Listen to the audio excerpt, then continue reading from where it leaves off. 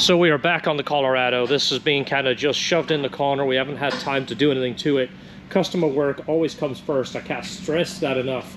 If you don't believe me, look at the dust that's on this truck. So we just got some stuff from Jared at Current Performance. He just sent us some schematics here, and we have a new fuel module from the 2020 Silverado. He just ordered this and the connector and put this wiring together.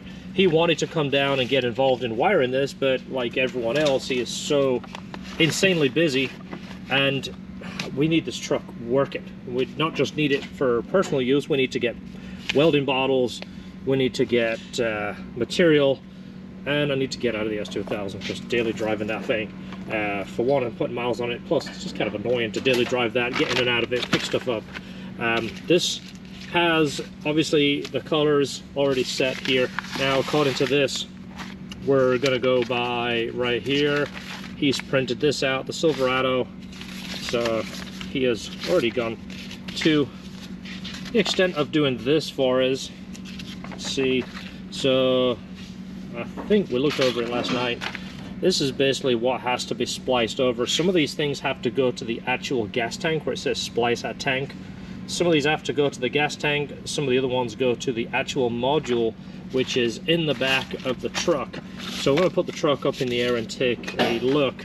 It has a box that's similar to this that kind of bolts near the spare wheel, and there's a big connector going to it. Of course, you know, why would Chevrolet use the same connector? That makes no sense at all. You know, rather than manufacture one plug and it uses, you know, the same plug, just repin everything. Let's design a whole new plug. That's a good idea. That really is.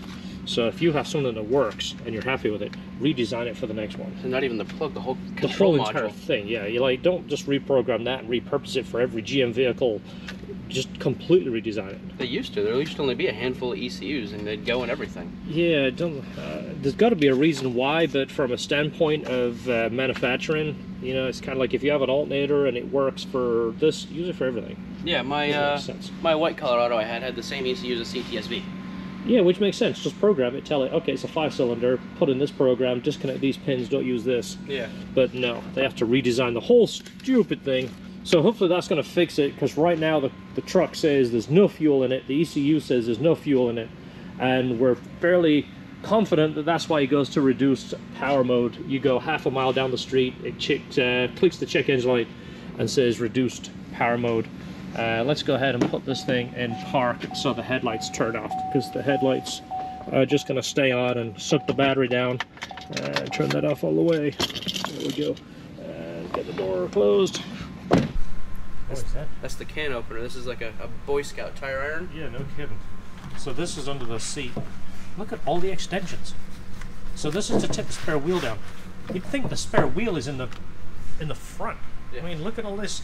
This is like doing a clutch on an S2000. I think this one's just for the jack. Okay.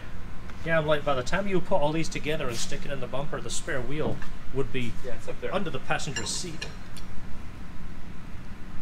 Imagine if it was a Northern car. That doesn't work. Rusted. Yeah. You'd never get that in there. You'd have to just call AAA and say, hey, yeah, I don't think it's that far, is it? We use this to turn it, don't we? We could probably use something else, but this is what they give you. Yeah, I'm not as worried about scratching it up. I mean, I'm trying to keep it nice for the next guy, but not that. I'm trying to get over that. I mean, what if the next guy needs to change the spare tire? He's going to scratch it up himself. So. Yeah, exactly. So stick that in that hole and wait while it goes clunk, yep. And then start turning and stuff should happen. So the module, like I was talking about, is there, but this big tire has to come down.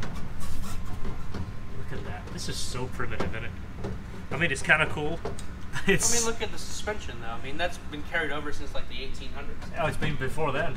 Julius Caesar actually put this on some of his early chariots. Yeah, well, I actually heard he did a flip kit and dropped it.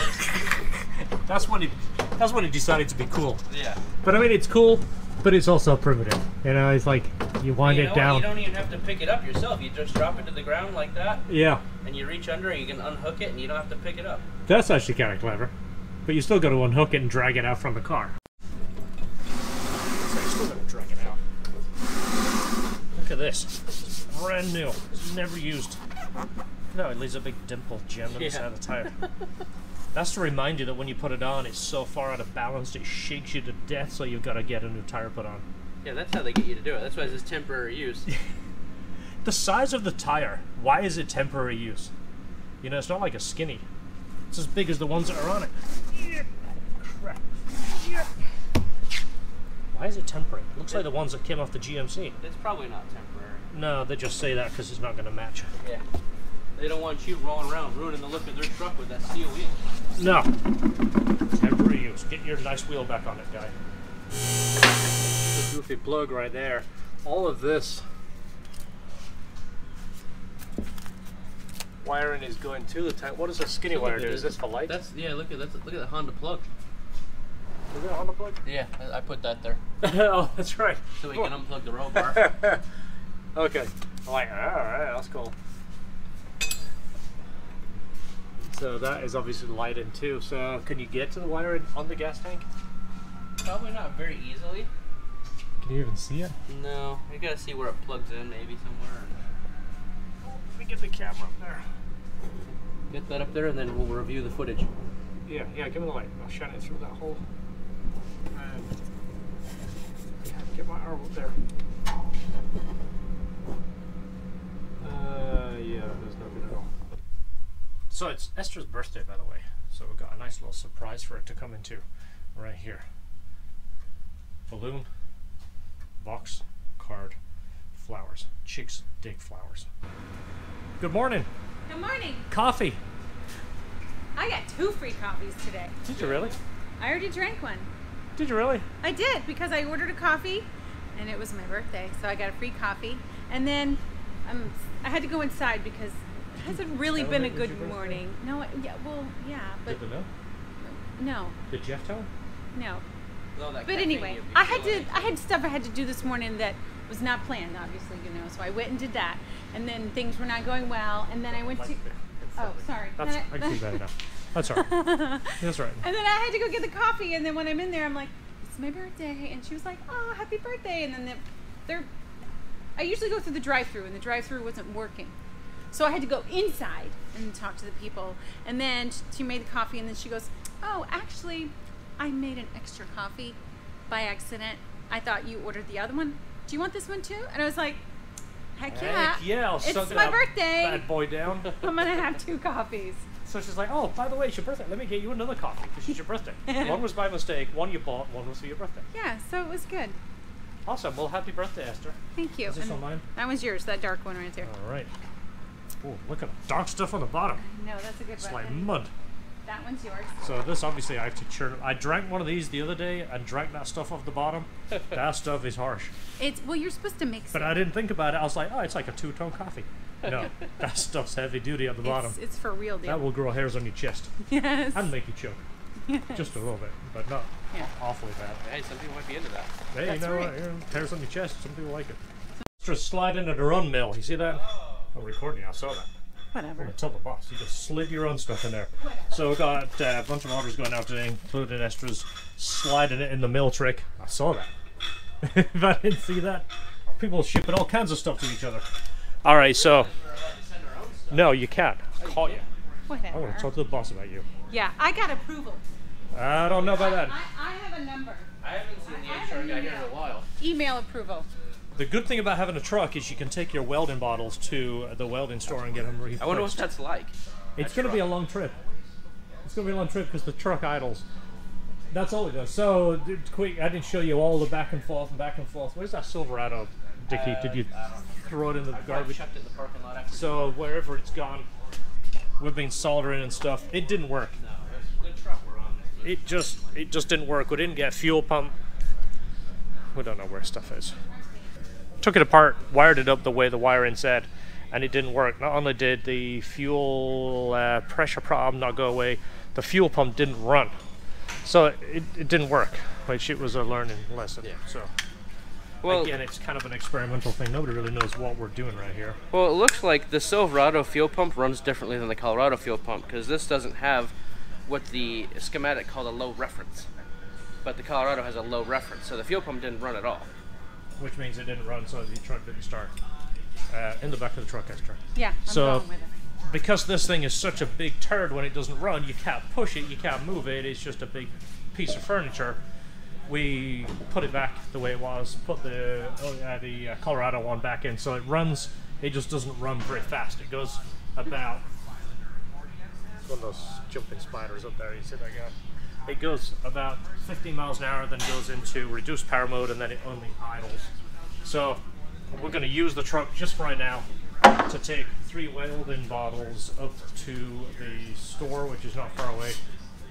Don't show off, George. I'm going to edit that out.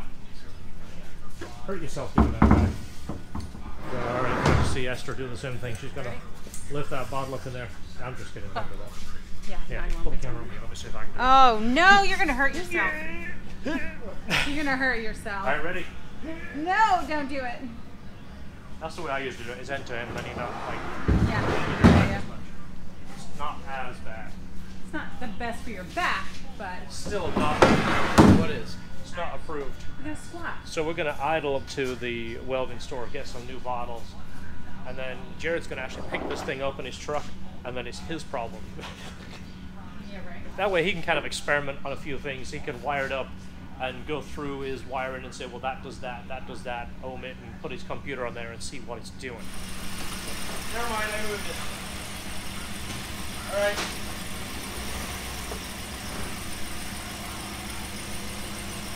You're supposed to scrub the trans jack. Yeah, I don't want to do that. So if you drive around this speed, everything's fine. It's not bad at all. It just goes 15 miles an hour. Yeah. Actually, it gives you full power for about half a mile. You saw that burnout we did back in 2 episodes ago. It has all the power in the world for about half a mile. Then it throws the reduced power mode, and then it's 15 miles an hour, whatever it is. We'll get it eventually. Yes. But keep buying the V8 Colorado t-shirts, because that is supporting this project. Keep buying them. We don't even know what the project's going to cost us yet. No.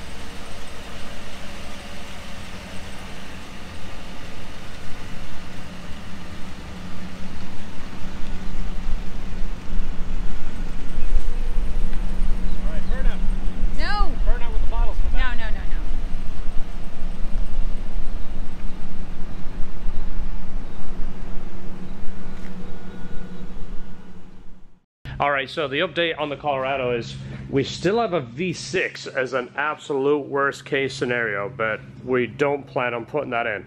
We've made V8 Colorado shirts. We've never made shirts that says V8 Colorado back to V6 shirts. So the backstory on the truck, or the update on the truck, is Jared said, let me just pick it up and work on it in my shop between jobs, because he's like us, he can't just stop and come here for the day and work on the truck. So I didn't get any footage of it, but should I say, George didn't get any footage of it. I didn't pick up a real camera. He didn't pick up a real camera. He picked it up on a what's that movie where they're chasing ghosts in the woods and nobody really sees a ghost? Yeah, but I did a Blair Witch. A Blair Witch, yeah. We did one of those. Oh, quick! He was like doing 3 things at once, so he didn't get that. So I can't blame him too much. I'll see if I can find it. We'll just put it on there. You don't have to like try. I'll blame him off camera. As soon as the camera goes off, I'll blame him. But he picked it up, took it to his shop, and he is going to work on it between things. So fingers crossed he gets that thing done. There was someone else picking up a car when it left, so I just did a quick, here John, your truck left in the truck, and I gotta go deliver another car now. Look at the rig he has. That's a nice trailer. Yeah. So Jared from Current Performance is working on the truck right now, so fingers crossed he gets that thing figured out. One way or another, we're gonna have a V8 in that truck, and he's gonna be back on the channel, and everything will be happy. I won't be daily driving cars that I really shouldn't be daily driving. So that's what's going on with the truck. Stay tuned for more updates, and in the meantime, hit up the store and buy some stuff and support this money pit. I mean, project.